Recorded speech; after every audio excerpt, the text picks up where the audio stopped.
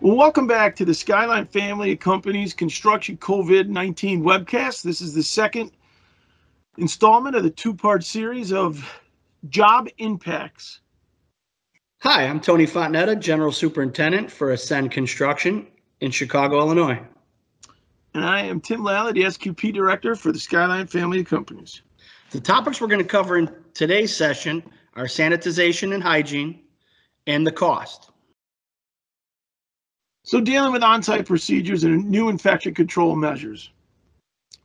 No matter where you're going to be at, there's going to be some form of a health screening, temperature reading, whatever it may be. The thing that we've chosen to do is we have a daily questionnaire that's going to be filled out by anybody who comes onto our projects. You can see the questions here, about 5, 6 different questions, just asking how you're feeling, if you traveled anywhere, or you've been in contact with anybody else. We like this better than doing just the one component of checking somebody's temperature. One, it is easier, but two, more importantly, it doesn't put our people in a position where within social distancing considerations of everybody who's coming into our project. Some of the methods we put in place, you'll see here on the left, we actually installed a temporary sink with a hand sanitizing area, as well as a waste can on the side of it. We didn't have any functioning bathrooms on our floor, so this was a way that we were able to give our employees a place to wash their hands and keep clean. Also installed on these were touchless devices, a touchless faucet, a touchless soap dispenser. That way we're not spreading the disease, as well as the proper signage throughout the project.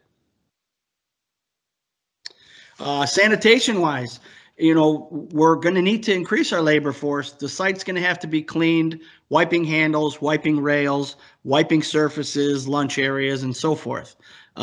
Disinfecting, you're going through those areas 4 to 5 times a day, as well as a plan for the building at night to be cleaning the facilities.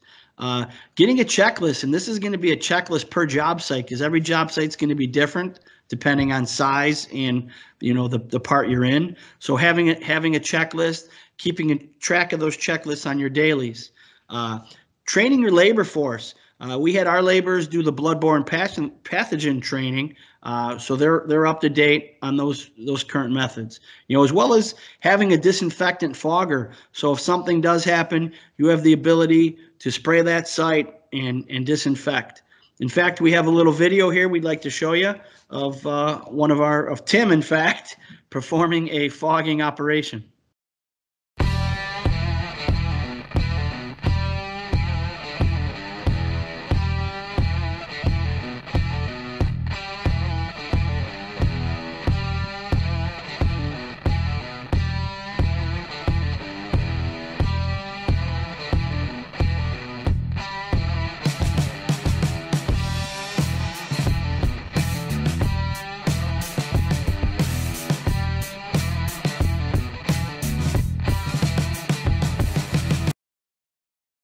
Of course, with anything that involves additional work, there's additional cost, and the COVID is no different.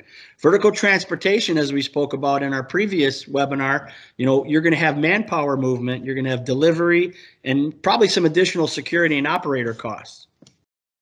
Staggered start times, if we're starting at 5, 6, 7, 8 a.m., you may even need to go to 2 shifts. So are we paying overtime for folks? Or, some unions, it's double time before 7 a.m., so you may need to look into that. As well as cleaning expenses. We spoke the additional manpower to wipe stuff down, the materials, and the time. Someone has to account for that. Someone has to pay for that. So lastly, with your on-site procedures is how are you going to handle a COVID-19 situation? I wish I could say there's a clear-cut cookie answer that you could give every single scenario. There isn't. The one thing I will say is figure out who or what is going to happen when a case comes up on a job site. We have a task force, 3 people. that will be given all the information. They will decipher everything, and they will tell our job sites what to do.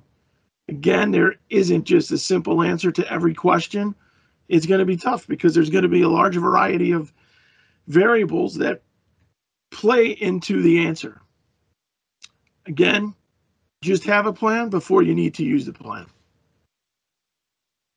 Well, that concludes our second part of the series.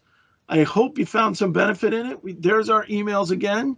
You can email Tony or myself if you have any questions or comments or anything, and we'll go from there.